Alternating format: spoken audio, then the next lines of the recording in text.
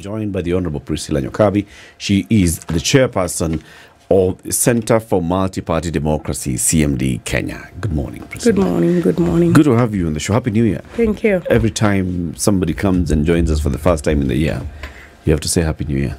Even if it's September. It doesn't matter. As long as it's... the first time. It's the first time you're seeing each other that year. It's new. It is still a new year. Okay. Glad I'm coming in March. And then you also tell them congratulations for being elected the chairperson of CMD Kenya. Thank you. Yeah.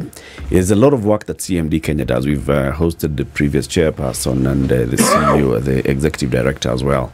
Center for Multi-Party Democracy, championing multi-party democracy in the country and all. This is the People Dialogue Festival of 2023. What's that about? Tell us. Oh, I think let's start with the CMD.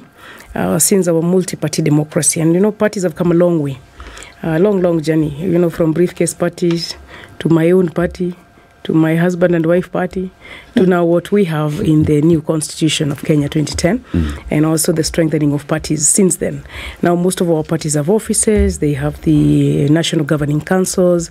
I think now we're still not there because our parties are very young. Only ODM has survived through cycles. We have a journey to go in terms of I think our parties are like our companies. They die at infancy. But hoping that Priscilla, that will change. Then the Ford PDF. Kenya has survived through cycles. Sure. Kanu too, actually. Ford and Kanu. And Kanu too. Yeah. So we're almost there. Kanu, I think, Ford Kenya. Now, even small parties like the DP could have survived longer. So it's a journey of political parties. And one of the things that the dialogue does is to bring that conversation to the people and to make it a festival. So there's a bit of celebration around the festival part, but there's also the discussion around political awareness. And Kenya is one place where everybody has a political idea. We surprise the Mzungus when they come here, from the taxi driver to the saloonist to the barber to the kiosk person. Everybody is politically aware. Where does that political awareness take us as a country, and what goodies do we deliver? You have to remember that democracy is not an end in itself. Democracy is supposed to deliver development. Is our democracy delivering development? Is our democracy delivering to the poor people? And we've just seen the beginning of populist politics, as it were, running out from Brexit to the US in Trump, and now to Kenya with the party that has won. What does that mean for the future of democracy? Are those new threats? And then here in Kenya, we have what we call signature dialogues. Where are our homegrown solutions? The seat of the official opposition. We are in a pure presidential system, the American model, where you don't even have ministers come out to the floor of parliament for questioning. But we were so used to the old parliamentary system. And in law, we call it a mongrel. We have since learned how to take the best of all these systems and put it in here. So this leader of official opposition, might it be time to consider a homegrown solution that allows us to get the best of the ideas that there can be? I think that the former prime minister has good ideas, but giving those good ideas on the street is not as good for democracy. Why can't he give those good ideas on the floor of parliament and come and help us fight corruption as the leader of official opposition? So those signature dialogues, the 2/3 gender rule, all the dialogues that we've had from before, we organize the dialogue in villages. So you have a political village and a party leaders hour. A lot of the party leaders will come. The Speaker of the National Assembly is going to be a key highlight. The Prime Secretary is going to be a key highlight. And many of our political leaders have had a thing with CMD, including the President, when he was a member of KENU. And then we have the SDGs village, worrying about political parties and delivery of SDGs, the manifestos. Are we delivering on SDGs? And then we have the youth village. They have refused to be leaders of tomorrow. They are now leaders of today. What do they think about this democracy and how will it deliver jobs for them? Then we have the International Women's Day on 8th of March. So the gender debate and a lot of political leaders are going to be there, both at national level and devolution, and then a lot of development partners. The idea was originated from Sweden. Where they hold it in an island. Even here in Kenya, we are starting to explore the idea of holding it outside of Nairobi. And then it went to Denmark. and then the EU and Netherlands, and there's a lot of civil society partners. I particularly like the Scandinavians because they have small parties like the one that I come from now, Jubilee Party, with 33 members of parliament. In Scandinavian countries, that's a big party. We are obsessed with numbers here. There, they are not obsessed with numbers. They are obsessed with quality of representation, climate change impact here. Here, we are obsessed with numbers. That's why we take all these M-Pesa numbers and all that. We shouldn't be obsessed with numbers. We should be obsessed with quality representation and quality of debates, so that even a party like the one that I belong to now, Jubilee Party, we should be worried about what impact are we going to make in the country, post-election. Actually, the first discussion is that post-election, what impact do we make with our political parties? I'm interested to note, Priscilla, even as this festival comes into place, that will there be an opportunity to discuss this very thing that you've just said and now open it up beyond a mention? Because political parties, unfortunately, seem to be the vehicles through which then a candidate will be delivered, as opposed to being a vehicle through which this impact, this ideology then will be brought to life, that those who then invest and believe in a particular ideology then can come and through the party live it out in whatever positions they find, at whatever level. Can you see a situation whereby it'll evolve into the original idea of what a political party should actually do, as opposed to just being a delivery mechanism for an individual, but an impact of quality in terms of governance? Can that conversation take, or does it take, center stage? I think it will take center stage because all the parties have an exhibition and all the parties are encouraged to sort of recruit new members. Because what happens in Kenya, while we are political, we are not members of political parties. We have political ideas, we have political views, but we are not members of political party. So I think it is time now to take that conversation a little bit further, that you don't just have political idea, but you're a member of a political party. And as a member of a political party, some rights come to you, including what your party does, what your party represents, so that we stop this individual nature of parties, so that the party is not just for the party leader, that the party is beyond the party leader. And then the party leaders also, as party founders, they're going to have to release these parties. You founded the party, yes, but now the party has members. Please allow the members to exercise part of that conversation. We're seeing the early signs of it with, for example, Devolution Party, a party that is themed on devolution. We have the early signs of it in the party of Isaac Ruto. Remember party. When he was Wajakoya Roots Party, yes. Although that one I personally don't agree with some of the ideas. Chama cha Mashinani. So I think that we are on the early conversations around that. But also for the country, which is the part about the ORPP and the IBC. How many parties should we ideally also have? Because now I think on record we have 91 parties. But I mean, the population and then many of them are not even active. So maybe this thing about parliamentary political parties, that you have actually some members in parliament. And I would say we still, maybe in another 10, 20 years, it should get better. We are watching the UDA very closely, seeing how that's going to unfold. They are already early fears because once it becomes a humongous, I don't know what the president is on to. The size alone will knock you out. So I don't know whether that is going to give us a CCM or give us an ANC. We were there with Jubilee. It will give us Jubilee. It explode. ODM, Baba, has maintained a bit of a neat political party. So it's to see how ODM, for example, has institutions, internal party democracy. So we are on the early signs of it. Priscilla, do we need political parties, really? I mean, or do we just need ideas? Like you've said, every Kenyan has a political idea and they're thinking something politically. But all those Kenyans, no political parties exist. They don't belong to parties. It's only a small minority that belongs to parties, and it's because they're interested in something. They're either going to vie for a seat or they have somebody close to them who needs to vie, and so they sign up so that the person can have following. Then do we need political parties? Yes. If we are maturing as a democracy and we are maturing in plurality of thought, must it be housed in a vehicle called a political party? Can't we have other ways of having groupings of political ideas? I think both ideas are valid. It's only that in our constitution, we are a party democracy.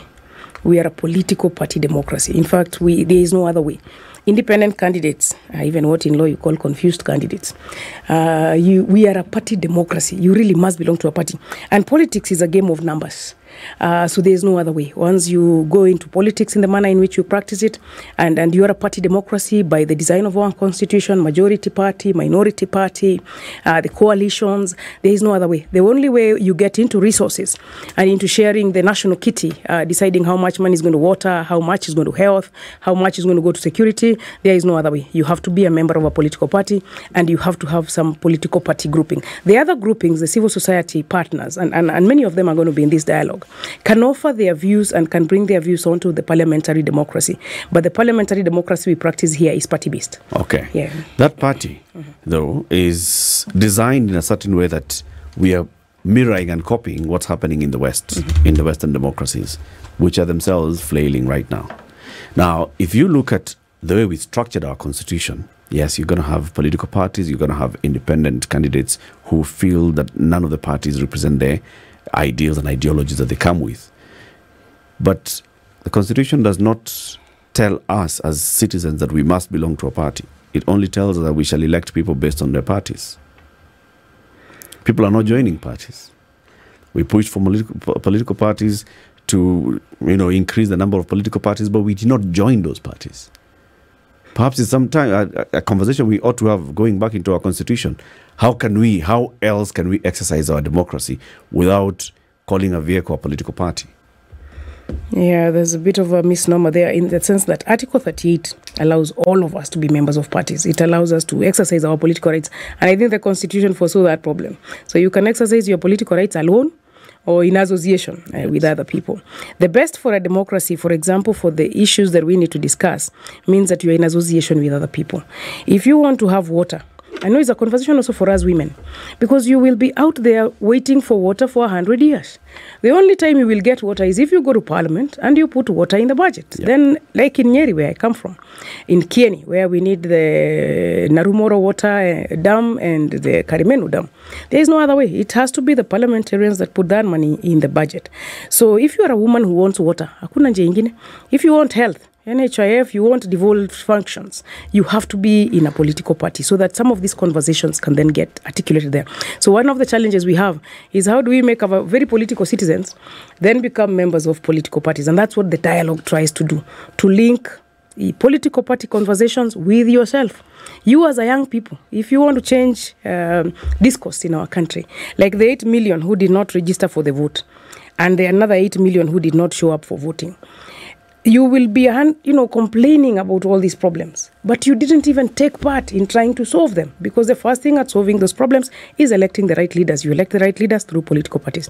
So that's the conversation. In fact, these are the conversations at the dialogue, and that is why as many Kenyans as possible should come, see what happens in political parties, see the party leaders, see the sort of drives that the party leaders get into, and come in to the villages that then interest you, and even have difficult conversations around some of the issues that are on debate in the country.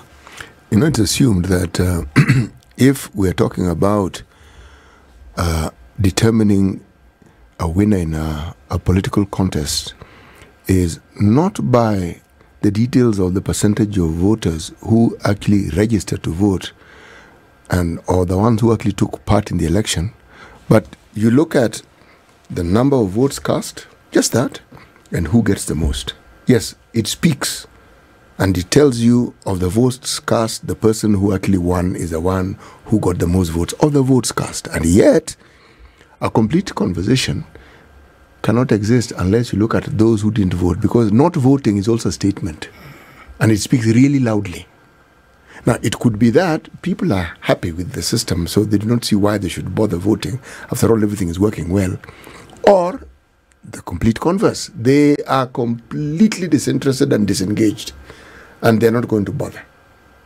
Now, if we focus just on the votes cast, I think we may be missing the very, very communication that needs to be looked at with regards to what we need to do in order to get people interested, either which way. Because if things are good, then are you saying they can't be better? If things are completely bad, then are we saying that that message being sent is one that does not require looking into, so that it can be improved upon, so that these people can actually get interested? Are we also just ignoring and say, okay, 8 million did not vote? So, or are we going to find out why they didn't vote? What reasons? Because whatever people do, they do so for a reason. And unless you ask them, you'll not know why they did it. So when you talk about this and you're talking about party democracy, then you have to question, how is it democracy when a sizable number of people, as you say, participate by not participating? How is it then democracy? Or what sort of democracy is it? That's true. The democracy, I think, is in the law, in the sense that we don't have compulsory voting. Some countries have actually now forced compulsory voting. But I think if you look at the freedoms in our constitution, I don't think that we want to go that way. It's already bad enough that they are not voting voluntarily. I don't think forcing them is going to make them any better. So there is a disconnect. It is true that you do have a political party system. You do have parties. People seem to know that they should have political ideas, but then are not getting to be members. The only other thing that is giving us consolation is the Twitter conversation, for example. The 8 million who didn't show up for the voters card, the ones who didn't register, and the 8 million who did not show up after registering, were largely in the 18 to 24 age bracket and 24 to 35 age bracket. These age brackets are very active on Twitter. So they are exercising their freedom of expression. So that question, why are they not joining parties? There is the sense of hopelessness, and I think this should worry all our leaders across the divide.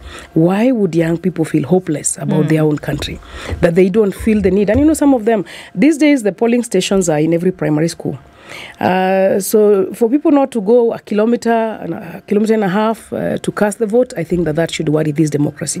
But as far as the law is concerned, it is just that we have voluntary voting, so you have to actually go and vote. And systems, electoral systems are sophisticated. By the way, it's interesting in Kenya here, with all our server problems and all our not accepting the results, we have one of the most sophisticated electoral systems in Africa. Very, very. And I personally, because I participated in the last election as a senator, this one you couldn't even know if it is true votes were stolen as it is rumored. It was really invisible because you had your agents, you had the votes, you had the transmission. So we are getting better and hoping that the IBC that we get pushes us in that direction. What exactly? We are getting better at the voting system, Okay. Yeah. Okay.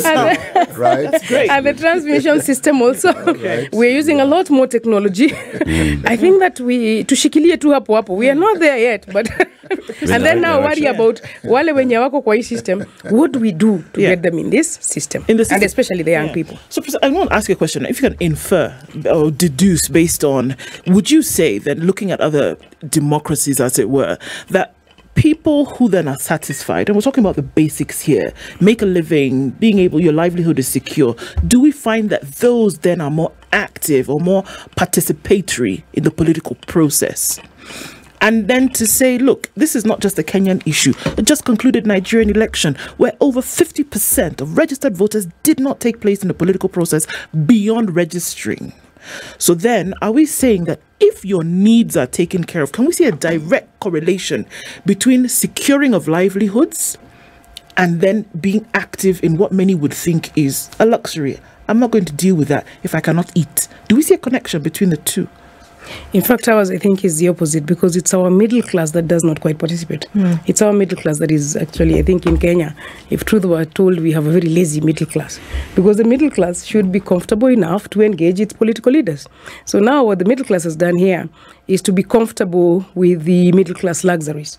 You're comfortable with your golf club, you're comfortable with your Java coffee, and you're comfortable with your internet, you have Wi-Fi, So, and you're unhappy with the system. And you're traveling a bit. Yeah, you're very unhappy with the system. By the way, the system is punishing you badly. In fact, it punishes you more than it punishes the poor. Because, for example, the fuel subsidy. The reason the fuel subsidy did not bite is because it hits the middle class. The poor in this country are very engaged. They are the ones who show up for rallies. In fact, our electoral system, it is the poor that vote. So that is the question that we have even in this dialogue. Why then is this democracy not delivering for the people who believe in it the most? Should be believing in it. I want to ask the final question, because we're coming to the final minute of the show. Yes, but then you go on. The festival and the conversations that will be taking place. What's the venue and who's invited? We do it at the Museum Hill. which allows the different villages to have the space that they need. Okay. The youth village is going to be very vibrant, and we have SDGs champions. This conversation around the needs and delivering on the needs of the people, water, health, education, jobs, those conversations are going to be in the villages. So we have a good list of speakers, very, very good speakers coming on. So I want to encourage everyone. Everyone is invited to come to the dialogue. This is from today? Everyone. It is from tomorrow morning, from the tomorrow 8th, morning until 8th, Saturday. Until Saturday. So please come. If you want political dialogue, kuja pale Museum Hill, so that you can have this and many other conversations and see what can we do for our democracy to deliver. Yeah. Let us talk. People's Dialogue Festival, and let us also celebrate, because we are peaceful in this post-election. So it's celebration and dialogue. Thank you. It's always important to talk, because if you don't talk, then the other thing, the alternative, is not a sweet one. I've been invited to moderate one of the sessions tomorrow. It's an honor to be there. I'll be there, and I'll be telling you guys what you're coming for. The dialogue. Priscilla Nyokabi is the chairperson of the Center for Multi-Party Democracy in Kenya. We're talking about the People Dialogue Festival taking place at the museum from tomorrow until Saturday. All are welcome.